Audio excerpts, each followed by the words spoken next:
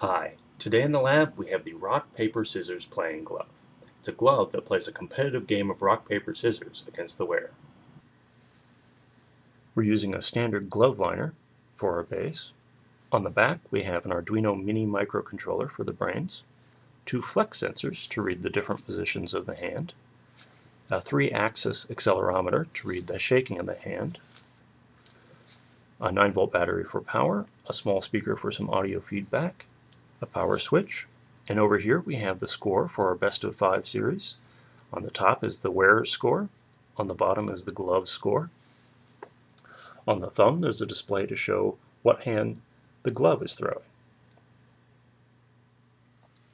Alright, let's see it in action. The glove has an adaptive learning algorithm, so it remembers how you play and plays to win.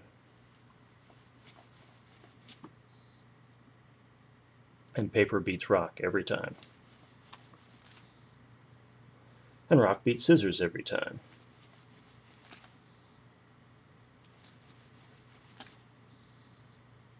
Finally a point for me. Didn't do me any good. Glove won this time.